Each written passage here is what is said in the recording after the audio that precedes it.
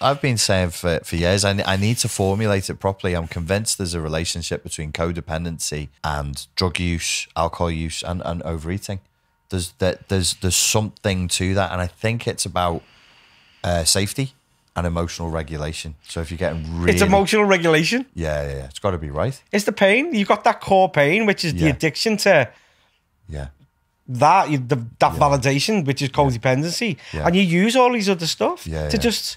And food's a tough one. I kicked a proper cocaine addiction when I was about 28, right before I met Lawrence. Actually, Lawrence Kenwright. That's why I met him over in Tenerife. And people were like, "Wow, how did you do that?" And I was like, "I stopped taking beef." That was how I did it. And all the names on my phone that would have asked me to snort with them or sell them, so I just went, "Click, you're all gone, done." Food though. Food's hard. You got to eat every day, and it's so easy to eat. It's self-harm. It is. Like, I think. Well, I know we have a belief of who we are and where we belong or what we're told we are. So I was always going to put that weight back on. Because that's not me. Because I don't allow myself to be him.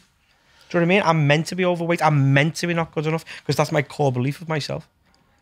That's like, there was a guy in the 40s, he was a plastic surgeon, American, Maxwell Maltz. He wrote a book called Psycho-Cybernetics.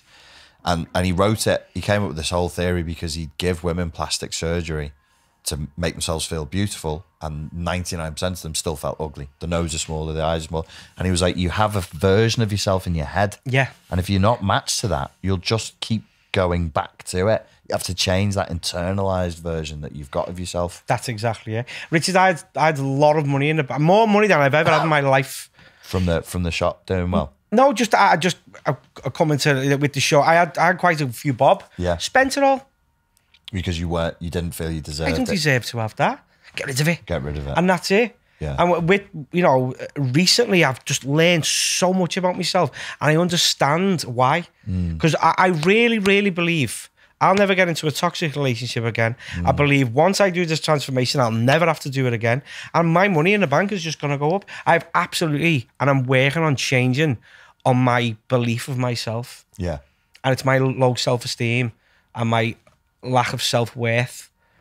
That's what has really sailed my ship in fantastic situations, but also shit ones. I've had some massive highs. Do you know what I mean? Yeah.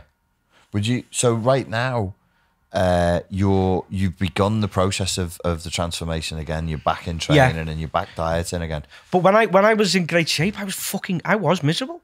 I was depressed.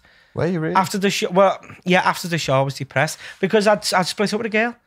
I'd met a girl. Oh. Which I thought was pretty healthy, but I went to Bali to celebrate my show. Yeah. And then she fucked me off after 4 days. I flew home from Bali to fix it. No. So you went to Bali without her? Yeah. I was going anyway, but I felt quite safe and secure. Yeah. And then she ended it for some reason. Yeah. And then she come back. I flew back after 4 days. She picked me up from the airport, took her to hers, give her a present. She went, "I'm going to Aldi now, so you best go." And that was it. I flew home from Bali to see her, but that was fucking stupid of mine. Do you know what I mean? But that was me, my codependency. It was my biggest fear. I had loads of money in the bank, great body, but I didn't want to lose that girl because that light inside needed to be lit. Well, it's not a therapy session, but if it was, John, I would challenge you there. I would say it's not stupid. I think what you did was good. It was loyal. It was what people do when they're... Presumably you told each other you loved each other. Yeah. Presumably you had plans to be together. Yeah. Yeah. So you're not a knobhead for... Like, there's a real investment there. You're not... I don't think it's... In hindsight, I could sit here and go, "Lad, you don't do that with the birds. You got to fuck them off." But was it stupid? I think it was, yeah. At the end of the day, I'm in Bali, thousands and thousands of miles away. It's hard to get to Bali as well. It is pretty hard, yeah. You've got to go Singapore and then down. You can't go direct, can you? No, I think you go to Bangkok. Somewhere in the Middle East. Or yeah. Then Dubai and down you can do. But this girl said, anyway. She told me the day before how much she was fucking in love with me. And then she just discarded me like that. And I flew home. And I shouldn't have. Because was she worth me flying home for? Because if someone really loved me, they wouldn't have told me while I'm on the other side of the world. How old were you when this happened? 38. Yeah. Yeah, no, I hear you. I hear you. You know what I mean? Yeah, I do. But I wouldn't do it. I wouldn't do that. So after this transformation, We'll see what they say in the comments about that. Yeah, see what they say. I think a lot of people. I know it's dead romantic, but it's the fairy tale, innit? Doesn't exist.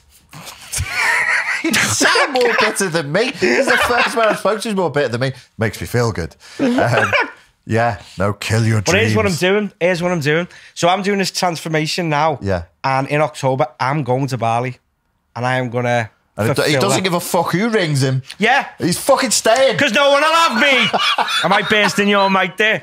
I'm going to Bali and I am going to do that. I'm going to fulfill that. Because no one will have me. Love it.